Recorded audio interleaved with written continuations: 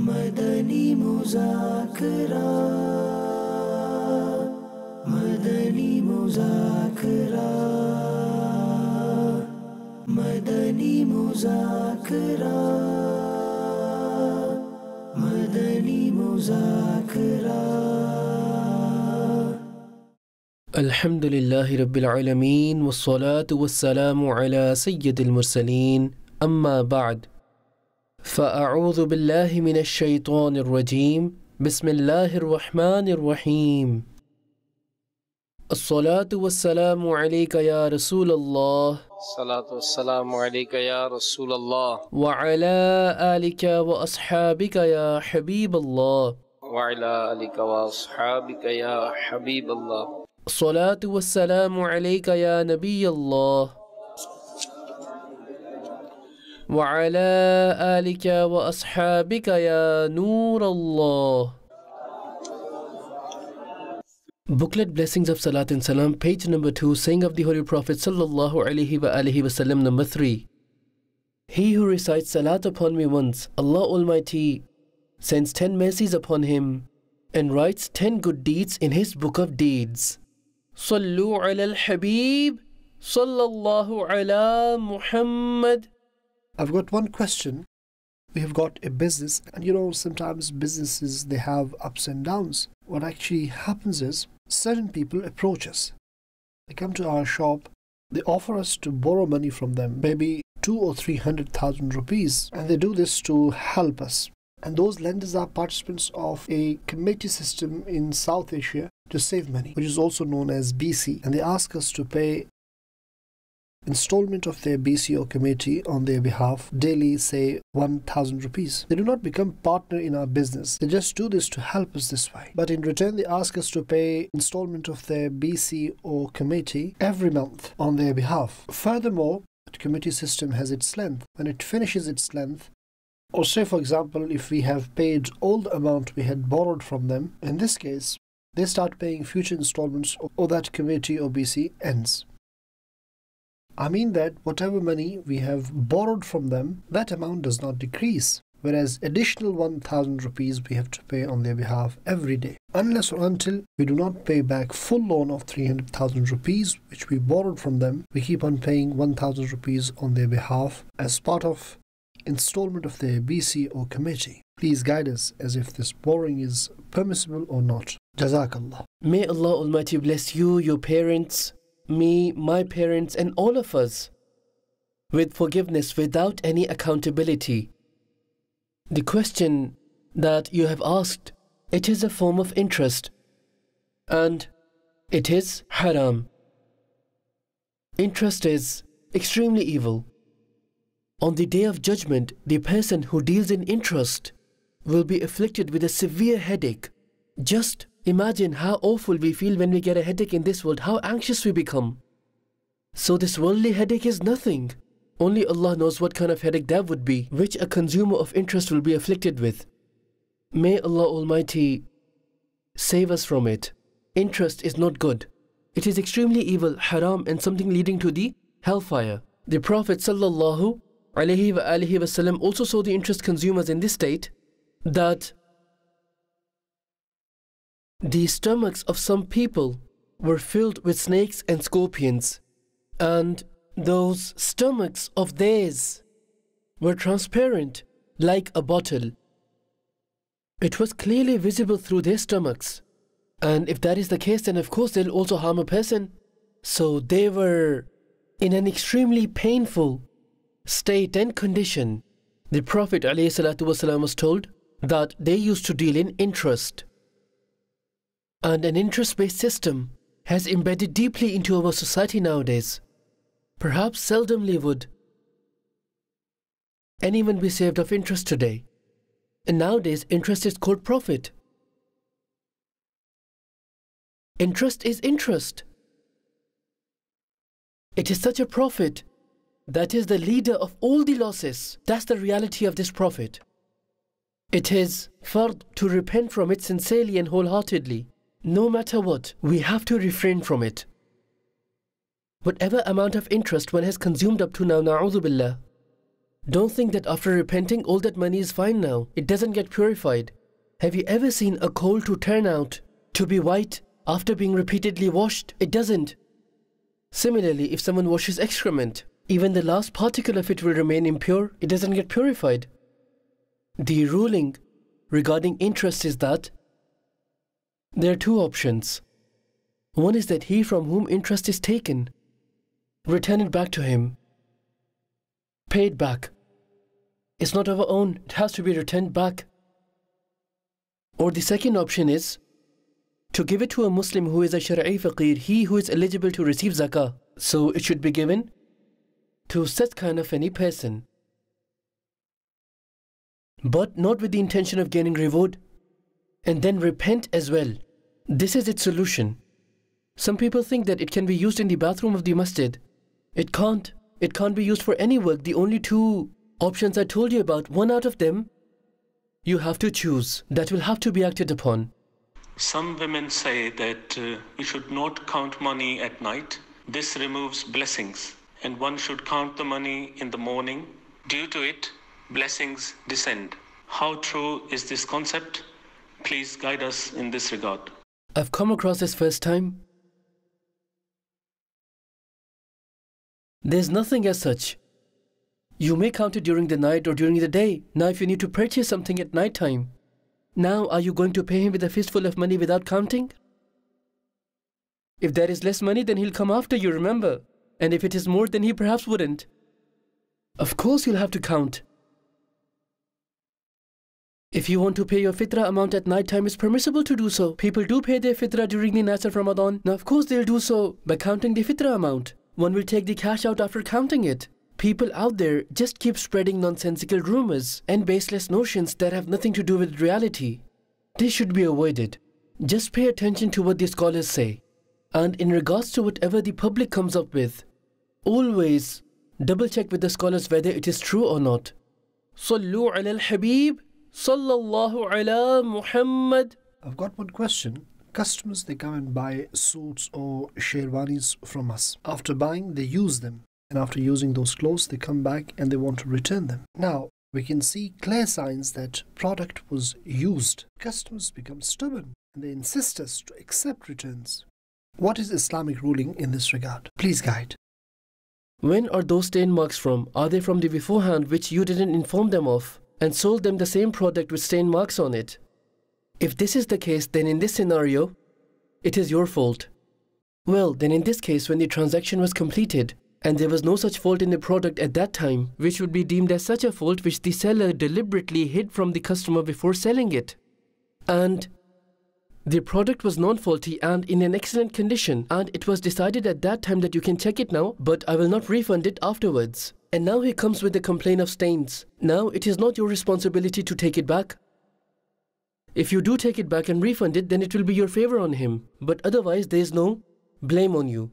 Sallu ala al-Habib, sallallahu ala Muhammad. My question is that people send us different prayers and images of the blessed green dome on our mobile phones. So what then happens is that when the mobile memory fills up, we end up deleting them. So how is it to delete them? Please shed some light on this issue. Please pray for me, my wife, my children, and my entire household. Jazakallahu khair. MashaAllah, what a beautiful, respectful mindset this is. You have that fear and concern in your heart that how would I delete it? Anyhow, according to Sharia, it is permissible. However, having this sense of realization and concern in your heart is also a privilege, as it is a proof for having love for Allah Almighty and His Messenger. A person thinks, how would I delete this? And now, there's one more problem in deleting it. In our mobile phones, the image that they have made for the delete option is of the dustbin. The image for the delete option is of a trash bin, and it shows as if it gets dumped into it. Now this is how it's been formulated. So this is another point of concern or issue you can say in this. In deleting it, the heart doesn't feel at peace by deleting it in this manner. Deleting the blessed name of Allah Almighty or His Messenger or the blessed image of the Kaaba or the green dome or any sacred writing. Now what can we do? There's no other option besides this. It becomes very difficult for a person when his phone memory fills up. Now, mobile phone is a necessity nowadays. However, according to Sharia, it is permissible. It's not a sin. Nevertheless, respectful one is fortunate. Subhanallah. I really like your mindset. May Allah Almighty bless you immensely. His grace is upon you. Now we should also adorn our faces with the Sunnah of the Holy Prophet. ﷺ, as you can imagine, where the shaved hair would fall. The full beard should be kept, and we should also offer the daily prayers punctually, spending our lives according to Sharia, and also repent for shaving the beard up to now. MashaAllah, you've got a very respectful mindset. Congratulations to you. Sallu ala al-Habib, sallallahu ala Muhammad. I want to ask from Amir of Ahl Sunnah that if any pet animal dies, what should we do with its dead body? Generally, what normally happens is that people dispose of the body of the dead animal safely here and there. Now, of course, there wouldn't be a shrine built for it, would it? And it's not imperative to bury them either.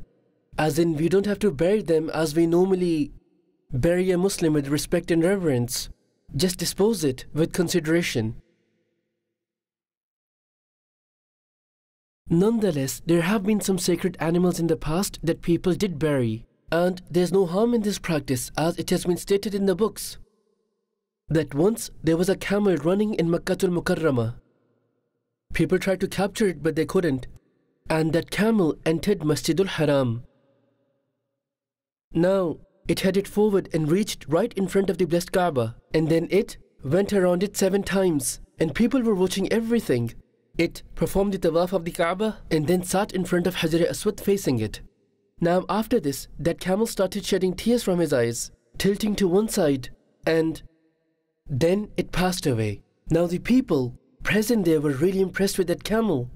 People picked it up very respectfully, and where Sa'i is performed between Safa and Marwa, they buried that camel right over there. This account is very old. Nowadays it is not possible. Nowadays camels are not even seen in Mecca.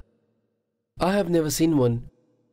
Nowadays, animals like camels, horses, mules, etc. are not seen in Makkatul Mukarramah. The population has increased and the number of Hajj offering people has also increased. And the reason for this could also be that in case of them going out of control, it can cause severe damage.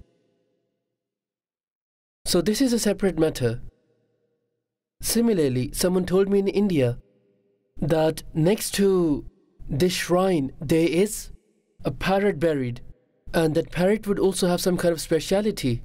So, if someone has done something like this, based on its importance or a specific need, then what Shari'i ruling can we impose on him? Sallu ala al-Habib, sallallahu ala Muhammad. Once upon a time, we were raising funds for a masjid. In that fundraising event, many personalities, businessmen, they were present. I was encouraging them to donate in the path of Allah subhanahu wa ta'ala. And after that, we had a question and answer session too. One of those participants asked one question. He said, Imran, why do you do Shar'i Hila on Zakah money and then use that to build a masjid? I said, you give us clear funds, we'll use that. Because you're the one who asked quietly about Hila, if Zakah money will be accepted. These questions are asked from your end. So better you give us money which is not zakah money, clear funds. That will make our life easy. Our time will be saved and we will not be going through all the prescribed procedures by Islamic law for doing Shar'i Hila. We'll use that money to construct masjid and that will be much better and easy. That's how I responded. Unfortunately, this is due to lack of knowledge. People come up with things like, we don't understand this concept of Hila. They clearly say this. They're just naive people, the common public. Al-awamu kal-an'am. Those whom Allah Almighty blesses with the company of the scholars, they understand these rulings. The books of fiqh have separate chapters on this subject, like Kitab al-Hiyal, chapter of Hilas. It is proven from the Quran. Sayyidatuna Rahmat, Rahmatullahi alayha, who was the blessed wife of Sayyiduna Ayyub, ala nabiyyina wa alayhi salatu wassalam. She Rahmatullahi alayha would serve him greatly, but at one occasion, Sayyiduna Ayyub alayhi salam said to her that I would whip you 100 lashes. She, Rahmatullahi alayha, was very obedient and loyal to him. Now, as he alayhi salam said this, he also took an oath upon it. What to do now? So Allah Almighty then told him about a hila. Yes, it is mentioned in the Holy Quran, and we'll also mention that verse to you. وَخُذْ بِيَدِكَ ضِغْثًا فَضْرِبْ بِهِ وَلَا تَحْنَثْ. Take a broom in your hand and strike her with it. In brackets, since you took oath to strike your wife with 100 lashes. Yes, right. A broom of 100 straws.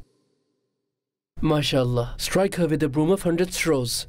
And don't break your oath. This will fulfill your oath. Subhanallah. So to understand it further, you see the normal straws that you would normally come across? It was stated that take those straws, 100 of them, and make a broom out of it. And strike your wife with that broom once, and this will be deemed as 100. Now if this isn't hila, then what else is hila? So the Quran is teaching us about the hila. Hila is mentioned in Hadith. Like I just mentioned you about sadaqah, and only he will deny about this who is distant from Islamic knowledge and the scholars of Islam. A possessor of knowledge will never deny it, nor will those who sit in the company of the scholars. But the scholars should be such who are practicing and those who teach the rulings of Sharia. These are the scholars I'm referring to, the truthful scholars of Islam. Those who are the devotees of the Prophet, the scholars of the Ahlul Sunnah. So these kinds of rulings are every now and then and quite frequently mentioned in their gatherings. So those who stay in their company, they know about these rulings, they have no problem with it. There's no reason whatsoever for a person to have any kind of whispers regarding hila. Sallu ala al-Habib, sallallahu ala Muhammad. Beloved Sheikh, you mentioned in the Madani Muzakarah that calamities befall by wearing black shoes. Black shoes are included in our school uniform. Would calamities befall us as well? When did I say that calamities befall? Now you see, this is the result of not listening to the Madani Muzakarah with full concentration. Someone perhaps asked this kind of question, and in reply I forbade it. That calamities do not befall. You reminded me of the old days. Someone said to me that, you have said that salah will not be valid if a person looks in the mirror, or that it becomes makruh tahrimi, something like this. It's a very old account. So I asked him if he said this to anyone else, and he said, yes, I have. I said to him, when did I say this? My reply perhaps would have been that salah is valid if offered in front of a mirror. If there's a mirror in front of the person offering salah, there's no problem in it, and there's no element of dislike in it either. If someone's concentration deviates because of the mirror being in front of him, then he may remove it. Like many a times, glasswork is done on the walls of the masajid, and you can see your own reflection in it. So if it hinders your concentration, then avoid it. It is a better approach. So anyways, confusions do occur. I didn't say that. I have just mentioned what I said. And I've been saying this from a very long time. What the scholars have written. Tasurrun nazirin, meaning that what is attractive, what pleases to the eyes. It is stated in the Quran, under it says that yellow shoes, that brings about happiness and it removes sorrow. And by wearing black shoes, sorrows increase. This is mentioned in the commentary of the Quran, Ruhul Ma'ani. Wearing black shoes is permissible. However, the pious predecessors state that it creates sorrow. Therefore, it should be avoided. And wearing yellow shoes lessens sorrows. Allama Alusi rahimahullah mentions in Tafsir Ruhul Ma'ani that Sayyidina Ali karramallahu wajhahul kareem would give encouragement to wear yellow shoes and would say that he who wears yellow shoes, his sorrows will reduce. Sayyidina Ibn Zubair and Sayyidina Yahya bin Kathir radiyallahu anhuma used to forbid from wearing black colored shoes, saying that it creates sorrow. Tafsir Ruhul Ma'ani, under the commentary of Surah Baqarah, chapter 2 and verse number 69. But I did not say that calamities befall. Allah knows the best if I uttered it. It could have been a slip of tongue when a person intends to say something else but ends up saying something else. So I do apologize. But if I would have said something like that, then our scholars do supervise us. There are many scholars who are very close to me who do, alhamdulillah, guide and correct me in case I make a mistake. Sallu ala al-Habib, sallallahu ala Muhammad. It is said when Quran is there, and what is the need of Hadith? Everyone knows and understands that Salah is fard, and its command has also been given in the Quran at many places. Aqimus Salah, establish the prayer. And now let's say we don't need Hadith. Then how would you offer Salah? Tell me that. The method of salah is mentioned in a hadith.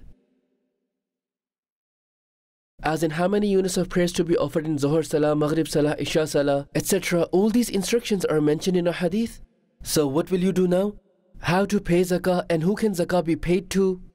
The very sensitive rulings of fasting, such as what invalidates it, what doesn't, etc. will be found in a hadith. Moreover, Allah Almighty commanded in the Quran, لَقَدْ كَانَ لَكُمْ فِي رَسُولِ اللَّهِ أُسْوَةٌ حَسَنَةٌ. Certainly in the Messenger of Allah you have an exceptional example. So just by reading this verse, are we going to start acting upon all the sunnahs? Obviously we learn from a hadith that how were the days and nights of the Prophet ﷺ spent and how did he talk, drink, eat, go to sleep, walk, meet the people, all these sunnahs. We learn from hadith. So therefore we cannot ignore the hadith. Otherwise thousands of commentaries of the Quran will go to waste, because didn't those commentators of the Quran know that there's no need for hadith? So many hadith scholars came. They wrote voluminous hadith books. They collected hundreds of thousands of hadith, and none of them knew anything. As in, now the Quran has been revealed, let's just act upon it. How would you do it? Without hadith. We can't even take a single step forward without hadith. So this is a satanic whisper that at times people fall prey to. So may Allah give us the ability to understand what has been said. And let me clarify another thing, that not all of us can understand hadith ourselves. Trying to understand ourselves without having the adequate knowledge will make us stumble over it. We are dependent upon scholars for this. Even in paradise we'll be dependent upon them. Yes, that's right, even in paradise. If someone claims that he can reach his destination without the scholars, then although he'll be heading towards his destination, but that will be towards the hellfire, not towards paradise. The scholars will show the way towards paradise. We can't get there on our own. I'm saying it clearly. Even in paradise, we'll be in need of the scholars. This has been mentioned in hadith, that Allah Almighty will say that ask what you want to ask. Then the people will ask the scholars that tell us what should we ask for. Then the scholars will guide them that ask for this, ask for that. Study the hadith. We are in need of hadith, as well as fiqh, as well as Quranic commentaries. And we are also in need of the commentaries of hadith and also the scholars. Without the scholars, we can't even take a single step. Those who keep criticizing and keep talking ill of the scholars upon every matter, they truly are heading towards the hellfire. They should avoid that path and return from there. Nevertheless, if you did get hurt because of any unpracticing scholar, it doesn't mean that all the scholars are wrong. All the prophets were scholars. You keep talking ill of all the scholars. Was there any prophet who wasn't a scholar? And remember this too, that every prophet is the biggest scholar of his ummah. And the Holy Prophet ﷺ is the leader of all prophets. So he's the biggest scholar, and he ﷺ is the biggest scholar amongst the entire creation. Worship does have importance, but being a worshipper, a devout worshipper, is not an attribute of Allah Almighty. The attribute of Allah Almighty is being alim. Allah is alim, not abid. Abid meaning a worshipper. So you can see that talking ill of the scholars, the ulama, where does it lead to? Now all the awliya of Allah, they all are scholars. An ignorant person cannot be a wali of Allah. You will find the narrations of scholars in this regard. He who doesn't know how to offer salah himself, he who is unaware of Shari'i matters himself, how would he become a wali? So only a scholar becomes a wali. This is an absolute, definitive fact that I'm mentioning. And those ignorant people who are far away from Sharia, whom people deem to have reached a certain station, have indeed reached a station, but not of Allah's proximity, rather of Satan the accursed. We should avoid such people. Staying in the servitude of the scholars will make you gain paradise. And that would be via Medina, inshallah. You've replied beautifully. And I hope that this reply will help the Ummah. Ummah will benefit from it, inshallah Azza wa Jal. If we regularly watch the Madani Muzakarah, then I believe that the thousands of whispers that we fall prey to will inshallah get uprooted. Sallu ala al-Habib, sallallahu ala Muhammad. In order to enter in the fold of Islam, is it enough to recite kalima, the statement of faith, from tongue alone? Testifying from the heart is must. Otherwise you will find many disbelievers who would have even memorized many parts of the Quran. It is common for them to know the kalima. Those non-Muslims who socialize with Muslims do say things like Assalamu alaikum, Jazakallah, etc. They utter all this, but they're non-Muslims. Once I was in the overseas and a person came to me and met me really warmly and said Assalamu alaikum to me. And when he left, one of the local brothers who knew him told me that he was a non-Muslim. Now what to do about this? Locals know them, so it's all about the testification of the heart. No matter if someone recites the kalima his entire life, but his heart is not testifying to the fact that only Allah is worthy of worship and Muhammad is his messenger, then he will of course not be included within the folds of Islam. إقرار باللسان وتصديق بالقلب.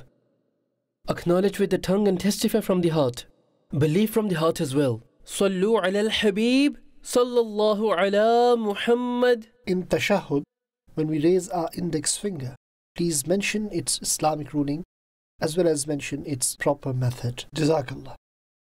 It is sunnah to raise finger in tashahhud, right?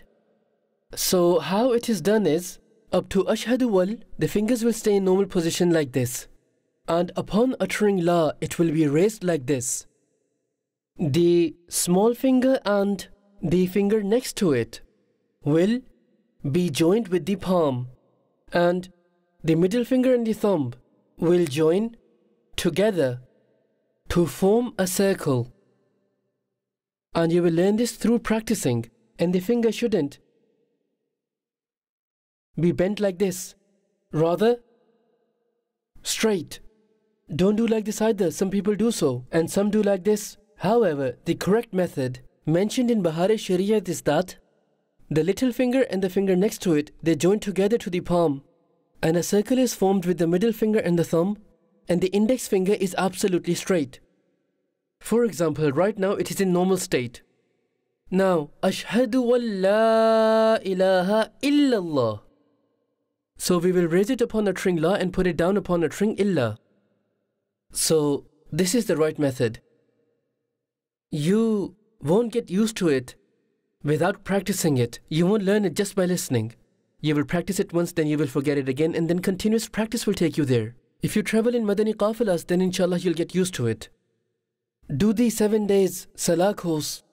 MashaAllah, so many brothers have come. So after 3 days, since all of you have come from far and wide, from the Multan region, Rahim Yar Khan, and many other villages and cities, from Pakistan and abroad, if you all get ready to do this course, then as soon as these 3 days of yours get over, then from the 4th day the course will start for 7 days in Fezan-e Medina. It will be Medina, Medina. So do the Blessings of Salah course. There are various other courses as well. But through this you'll inshallah also learn how to raise your finger in Salah with the will of Allah. You will also learn many other rulings of Salah in the Blessings of Salah course. So gather courage and present your name for the 7-day Blessings of Salah course. Go at Darus Sunnah stall. As many classes are formed depending on how many of you are in total. Inshallah, the required amount of teachers will also be provided to you, and they will inshallah teach you this course. All these courses are running throughout the year, alhamdulillah. But bear in mind that we will neither give you money nor any job. If it comes to getting a job, then people get ready to do a course for 2 years, and they give in more years if it's about going abroad. And just a 7-day course that leads you towards paradise, we hardly give time for it. Out of compulsion. Take time out. I do understand their job issues and their business issues, etc. But however, gather some courage. And those who don't have time should take out time later. And these courses are held in Multan as well, even in many other cities. So try to find out where is it being run near you. In fact, I would suggest you to do in another city than your own city. If you do it in your own city, you might go home then. Someone may ring you, saying that so-and-so has fallen ill, we need this, we need that, so I've given you a tip of wisdom. In your own city, you'll keep wanting to go home. Your family members will keep calling you, so perhaps you won't be able to complete the course. So the Blessings of Salah course will prevail everywhere, showering its blessings, and it will enliven the masajid further. When the Salah of people will be corrected, it will also eradicate evil from its root. Inshallah Azza wa Jal. Sallu ala al-Habib Sallallahu ala Muhammad. Madani Muzakarah, Madani Muzakarah.